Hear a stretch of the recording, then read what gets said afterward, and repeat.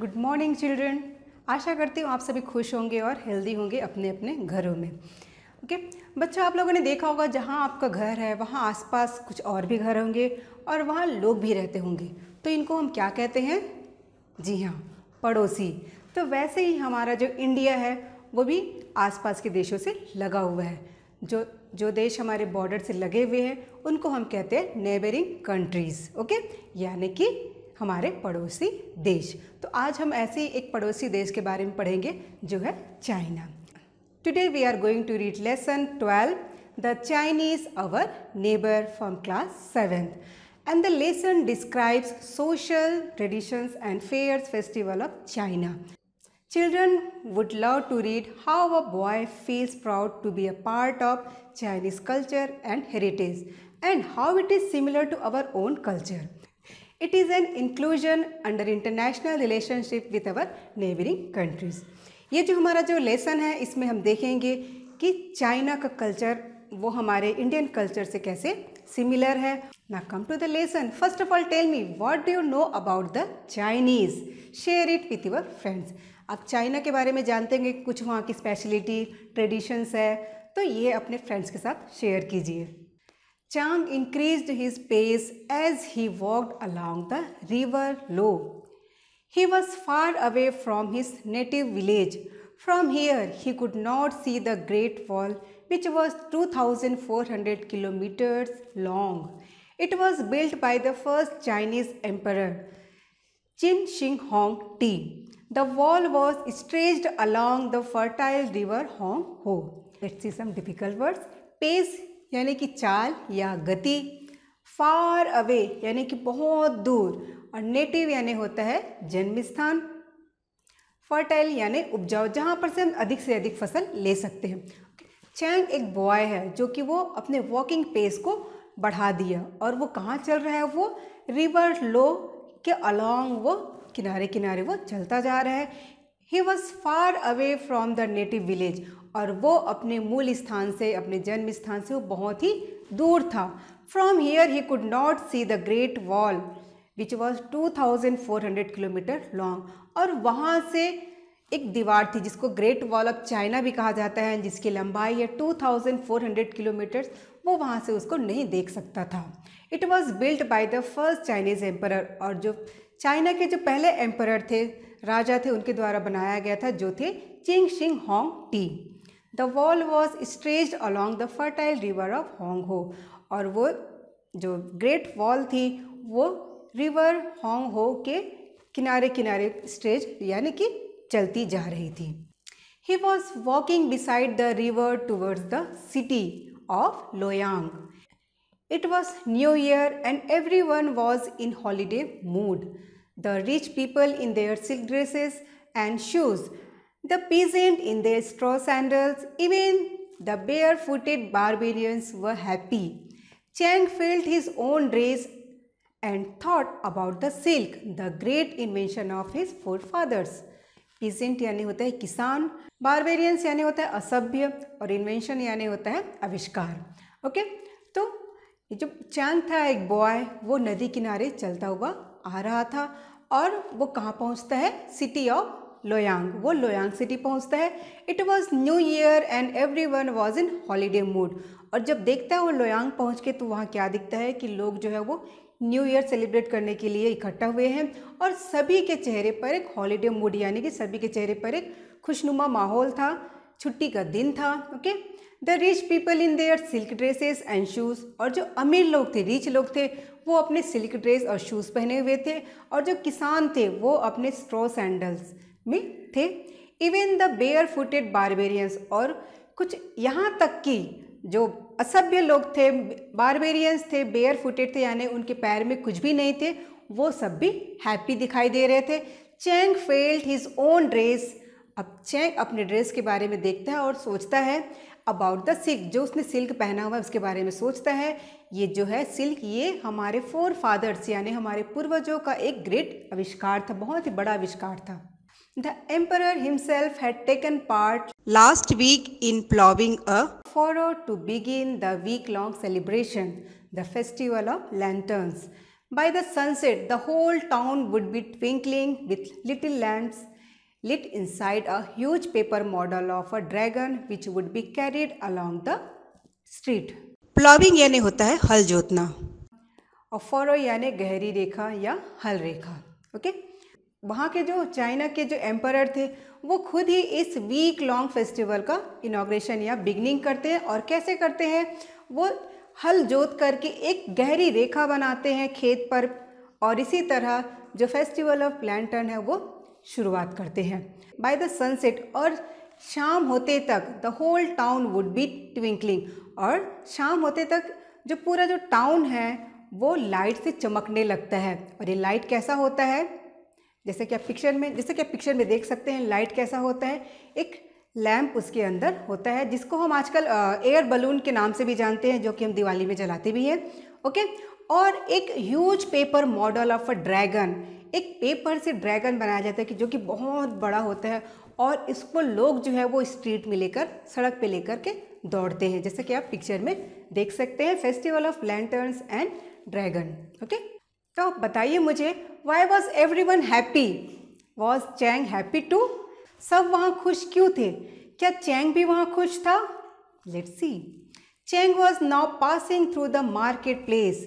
Neat rows of stalls were selling all types of goods. The bronze utensils, iron tools, silk dresses, colorful paper toys, writing paper, wooden toys, so many things attracted him. The sound of music made him stop. Chang's mind began to wander. So many wonderful things were happening. Goods यानी होता है सामान, और एक good माने होता है अच्छा। उसमें अगर एस लग जाएगा तो गुड का प्लूरल नहीं होता है, वो उसका मीनिंग बदल जाता है गुड्स यानी कि सामान। अट्रैक्ट यानी आकर्षित करना, वांडर यानी घूमना या भटकना। जब चैंग पास हो रहा था, कहाँ से? मार्केट प्लेस से। जब वो गुजर रहा था मार्केट प्लेस में, तो उसने क्या देखा कि एक लंबी लाइन लगी है जिसमें क्या बिक रहा है? स्टॉल्स बिक रहे हैं, और बहुत सारे टाइप्स के गुड्स भी बिक रहे हैं, यानी कि सामान बिक रहे हैं, जिसमें कि ब्रॉन्ज के बर्तन थे, आयरन टूल्स थे, सिल्क के ड्रेसेस थे, और कलरफुल टॉय पेपर्स थे, writing paper, wooden toy, so many thing, जो कि चैंग को अट्रैक्ट भी कर रहे थे। और वहाँ पर जो म्यूज़िक का जो साउंड आ रहा था वो सुनते ही चैंग के पैर थम गए, और चैंग का जो माइंड था वो घूमने लगा, भटकने लगा, और वो सोचने लगा कि कितनी सारी वंडरफुल थिंग्स मेरे आसपास हो रही है। Tie loom had recently developed a new writing material called paper. Using wood pulp and rags, it would be much cheaper than writing on silk. There were so many things Chang wanted to learn: mathematics, politics, and calculation about the position of stars. He wanted to be Mandarin, but it would be more exciting to be a trader, to travel along the Silk Road to Bactria or Persia one day, or even sail in a ship to foreign lands. Recently यानी हाल ही में, chip यानी सस्ता, mandarin यानी सरकारी अफसर, एक प्रकार की चीनी भाजी का भी नाम है ये, एक्साइटिंग यानी रोमांचक, ट्रेडर व्यापारी, फॉरेन यानी विदेश। तो वहाँ पर एक नए तरीके की पेपर डेवलप की गई थी, राइटिंग पेपर, टाइलूम के द्वारा, जो कि सिल्क में लिखने से बहुत ही सस्ता था, चिपर था। ये सब देख करके चैंग के मन में भी आता है कि मैं भी कुछ बनूं, मैं भी कुछ सीखूं, जैसे मैथमेटिक्स, पॉलिटिक्स और कैलकुलेशन के स्टार की पोजीशन क्या है, ये सब के बारे में भी वो सीखना चाहता था। लेकिन he wanted to be a mandarin, but in सब के अलावा वो एक मैंडेरिन बनना चाहता था। But he could be more exciting to be a trader, लेकिन वो इससे ज़्यादा ही एक्साइटेड था कि वो एक ट्रेडर बने, व्यापारी बने, और एक जगह से दूसरी जगह वो घूमे। इसके साथ साथ वो फॉरेन लैंड्स में भी वो शिप के द्वारा ट्रेवल करे। What do we C when we pass through the market place? हम जब मार्केट प्लेस से गुजरते हैं तो हम क्या क्या देखते हैं? जी हाँ, बहुत सारी चीज़ें देखते हैं, और ये उस जो कार्यक्रम जो रखा गया है उस पर डिपेंड करता है कि वो कार्यक्रम किस पर है और वो मार्केट में किस तरह की चीज़ें बिकती है। Okay, there were so many shows going on in the marketplace. There were jugglers, acrobats, Wrestlers, weightlifters, dancers, musicians, the whole place was buzzing with activity. Chang stood there and watched the wonderful sight. He felt a surge of pride and happiness. He was part of this wonderful great civilization. यहाँ देखते हैं jugglers यानी कलाबाज। जैसे आप लोगों ने देखा होगा सर्कस में यूँ दोनों हाथ से करके बहुत सारी चीज़ों को उड़ाते हैं, बॉटल को, बॉल को, तो ये कहलाते हैं जगलर्स या कलाबाज। रेसलर्स पहलवान जो पहलवानी करते हैं, वेट लिफ्टर्स भारोत्तोलक, साइट यानी दृश्य या नज़ारा, सर्ज यानी लहर, प्राइड गर्व, सिविलाइजेशन सभ्यता, एक्रोबैट जो रस्सियों पर चलते हैं जिसको नट भी कहते हैं। ओके, तो जब मार्केट प्लेस से जब चैंग गुजर रहा था तो वो बहुत सारी चीज़ें देख रहा था कि बहुत सारी एक्टिविटी हो रही है, जिनमें कि ये था there was so many shows going on in the market place. और वो क्या क्या थे वहाँ पर? Jugglers, Acrobat, wrestler, wait lifters, dancer, musician, वहाँ इतनी सारी एक्टिविटी हो रही थी कि बहुत ही बजिंग लग रहा था, मतलब बहुत ही बिजी था। जैसे हनी बी को देखे होंगे बिज़ आवाज़ करती है, तो इस तरह की वहाँ पर इन सब को देख के लग रहा था कि वहाँ पर the place was buzzing with activity. वहाँ पर इतनी सारी एक्टिविटी साथ में चल रही थी मार्केट में। चैंग वहाँ खड़ा होता है और वो सारा दृश्य वो देखता है और उसको लगता है कि ये तो बहुत ही सुंदर है, और उसके अंदर एक गर्व महसूस होता है, गर्व की लहर आती है और वो बहुत ही खुश होता है कि मैं इस चाइनीज़ कल्चर हेरिटेज का एक पार्ट हूँ।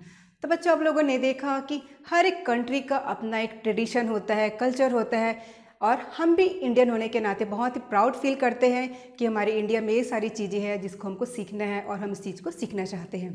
ओके, तो now come to some question answers. Reading comprehensions. Question 1, what was happening in लोयांग?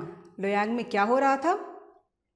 Yes, in लोयांग city people were celebrating new year and everyone was in holiday mood. वहाँ सब new year की celebration की तैयारी कर रहे थे और सभी जो थे हॉलीडे मूड में थे। Next question, what did Chang want to be? Chang क्या बनना चाहता था? Yes, correct answer is Chang wanted to be a Mandarin. He also wanted to learn mathematics, politics and calculation about the position of stars. कुछ आपके सामने options वाले question आएंगे। एक क्वेश्चन के आपको 4 ऑप्शंस मिलेंगे, आपको एक को सेलेक्ट करना है जो कि करेक्ट हो। Okay, our neighbours are very, यहाँ पर एक हेल्प वर्ब का कौन सा फॉर्म आएगा इसको आपको बताना है। तो हमारे जो नेबर्स हैं वो बहुत क्या है? A help, be helpful, C helped, D helper. Our neighbours are very, yes correct answer is helpful. Next question, the Great Wall of China was stretched along the dash river Hong Ho। जो China wall था stretched था, वो river कैसी थी? ए fertile उपजाऊ थी, B infertile अनुपजाऊ थी, सी बैरन थी, या डी स्टेराइल थी। Yes correct answer is fertile. The great wall of China was stretched along the fertile river Hong हो।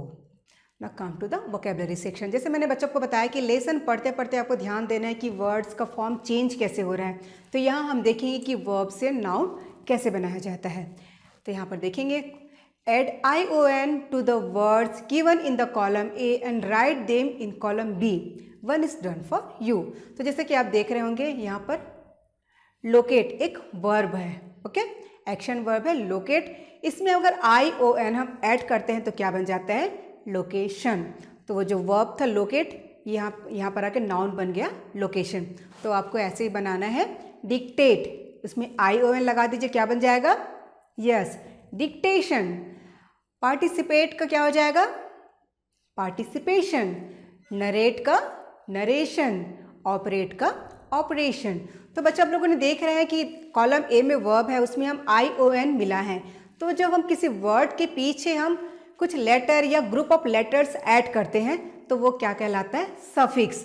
और उस वर्ड का जो फॉर्म है वो चेंज हो जाता है। यहाँ मीनिंग चेंज नहीं होता, केवल उसका फॉर्म चेंज हो जाता है। अ लेटर और a group of letters added to a end of a word is called suffix. It is used to change the class of a word, like changes of verb to noun, suffix do not change the meaning of the word.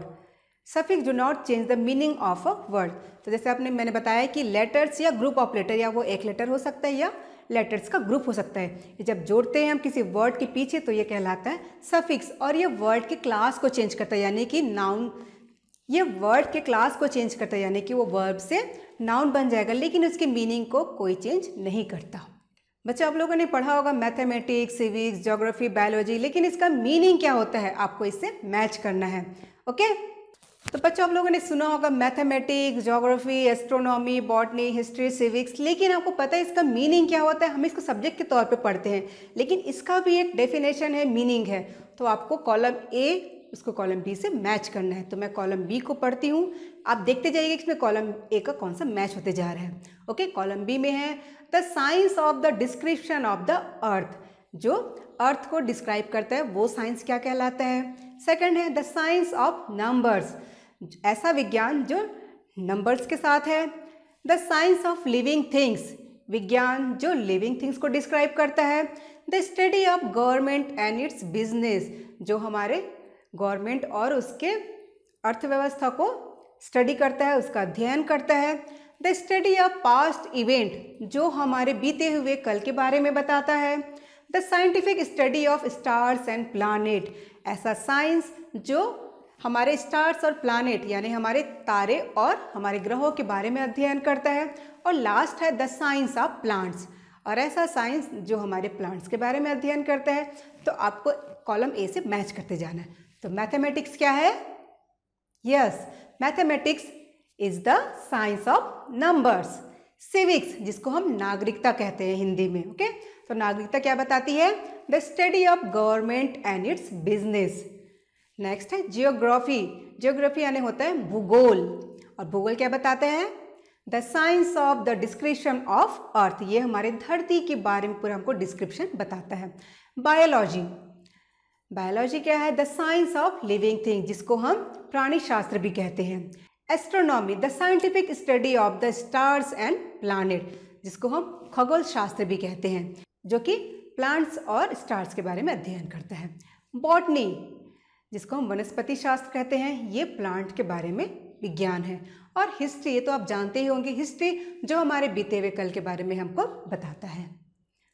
यहाँ पर हमारा lesson ख़त्म होता है। तो आप लोगों ने देखा कि चाइनीज़ कल्चर और हेरिटेज के बारे में, कि एक लड़का कितना प्राउड फील करता है अपने कल्चर को लेकर के।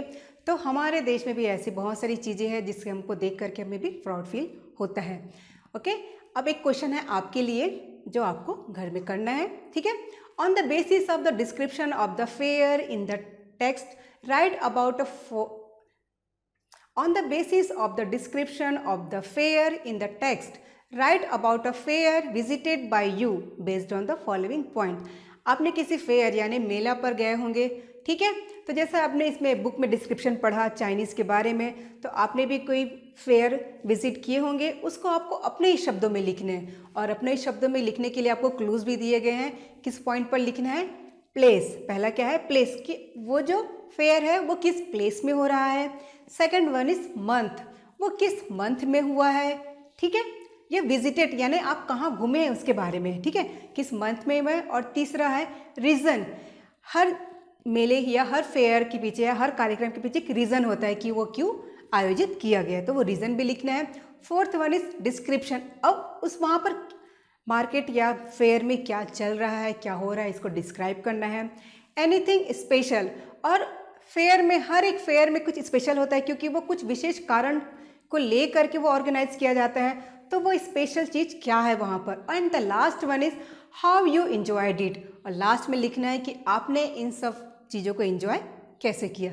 तो ये 6 क्लूज़ है, 6 पॉइंट्स है, जिसके आधार पर आपको एक फेयर के बारे में लिखना है जिसको आपने विजिट किया है। ओके बच्चों, तो हमारा लेसन यहीं पे ख़त्म होता है। हम फिर मिलेंगे नेक्स्ट वीडियो में। Till then keep learning. Thank you.